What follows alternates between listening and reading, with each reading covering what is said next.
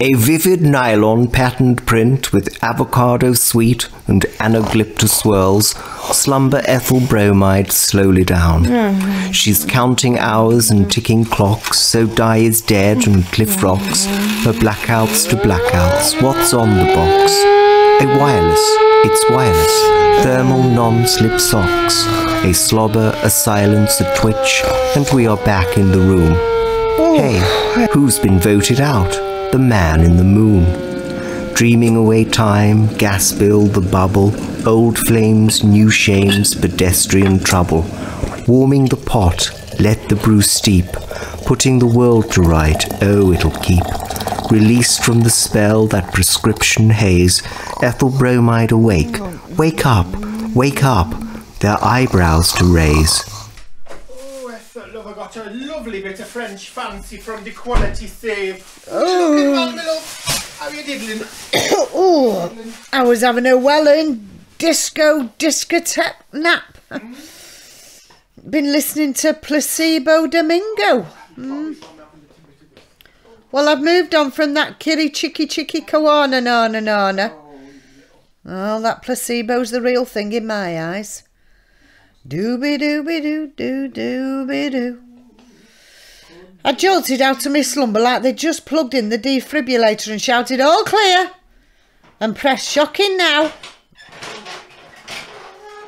It was Elsie on the blower. Oh, she's gone all a bit Britney on me. Shaved her eyebrows off and had them threaded back in.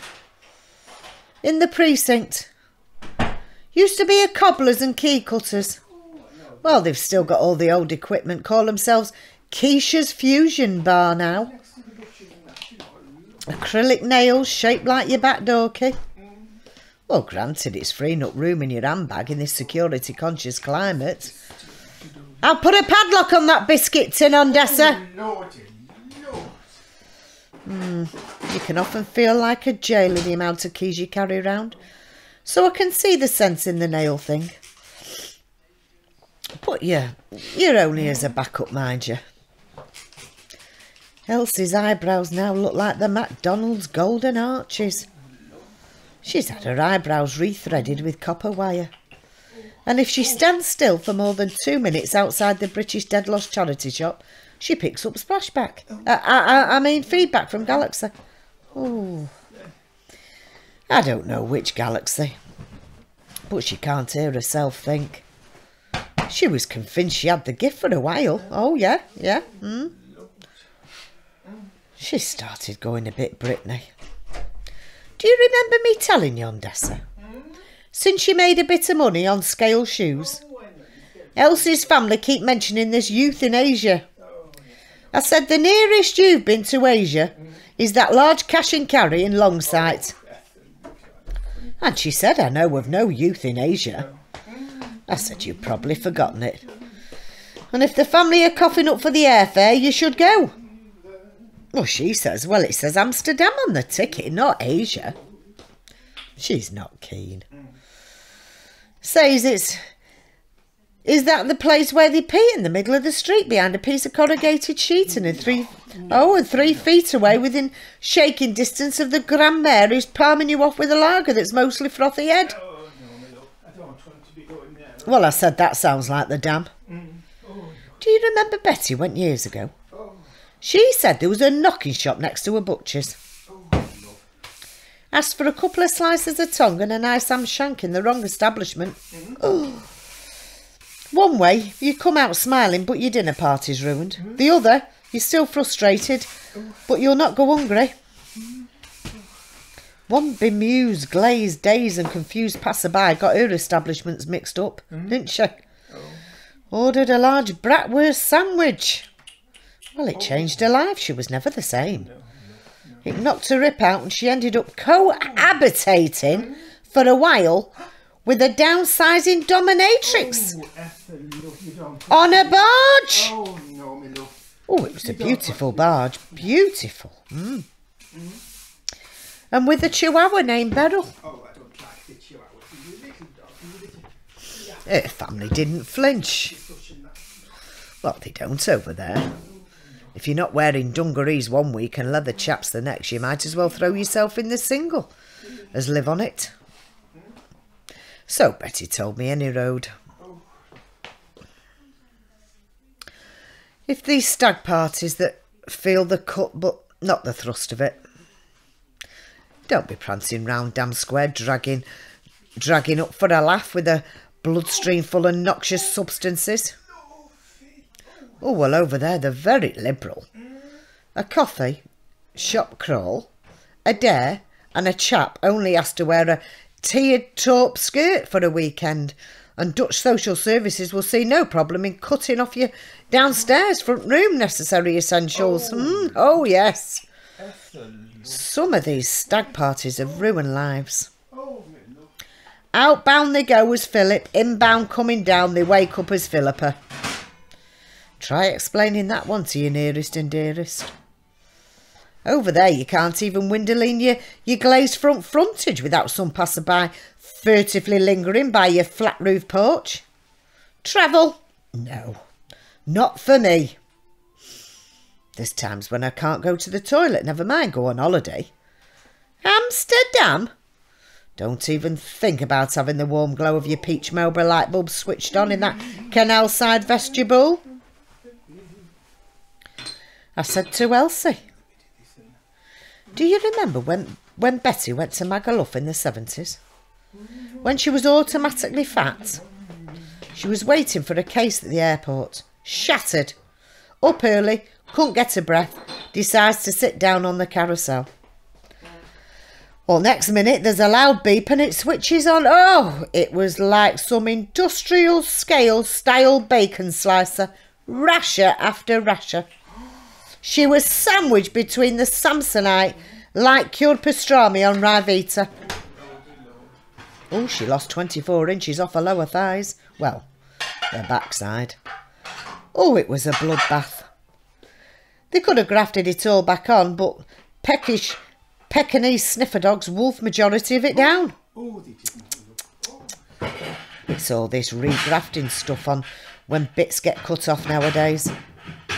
I thought they could only do it on apple trees and bushes, you know, roses, but oh no. They've even done it with somebody's face. Regrafted another one on. Say if you've been, you know, in a fire or a crash and that. I think they did the same for Betty.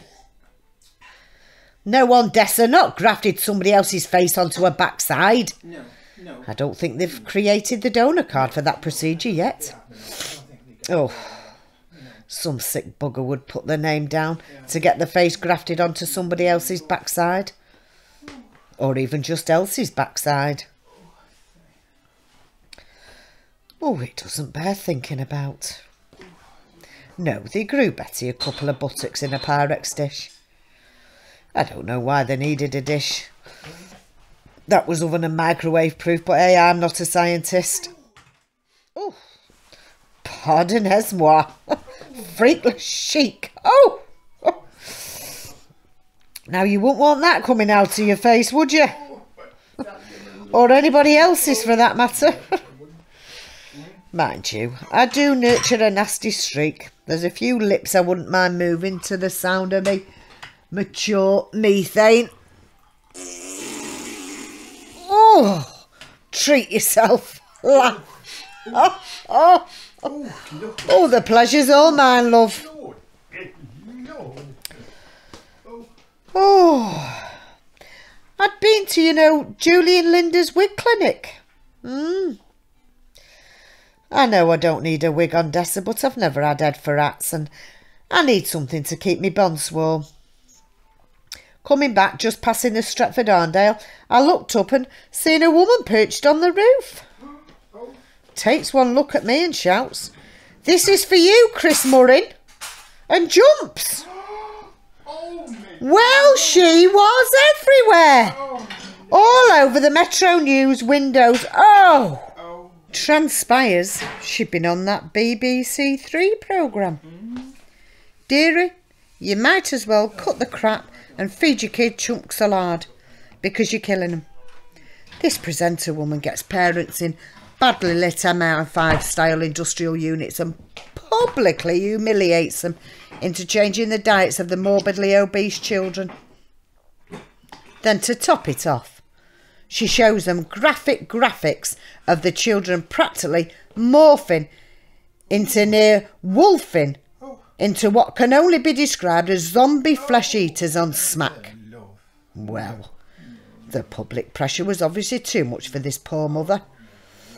She caught a 37-stone 10-year-old daughter experimenting with baby doll chic lingerie and kiddie fiddling full entrapment chat rooms. Oh, said the show ruined her daughter's life.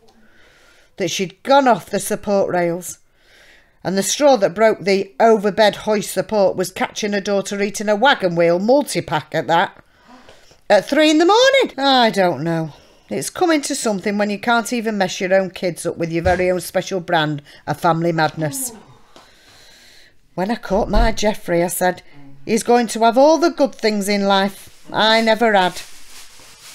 Like ready meals, credit cards, digital picture frames and all the ultrasonic jewellery and eyeglass cleaner I can provide. Well, you just want to do your best. Threw herself right off the Arndale. Well, it's not her fault. She had no concept of healthy eating, lacked basic social skills and had the IQ of some random imbecile. Oh, she was a broken woman. But in her defence, her daughter was well into her fitness. Fitness videos, watched them night and day. Retinately, she was fitter than Jane Fonda. Oh, well, Elsie says she's not up to the dam or the flight and still can't recall meeting a youth in Asia. Any road. She's told her family she's not going to that. She'd rather kill herself first. No, she doesn't want to be messing about with all that foreign muck at her age. She's burnt out as it is. In my opinion, she peaked too soon. Joyriding at 8. I can tell she's given up now.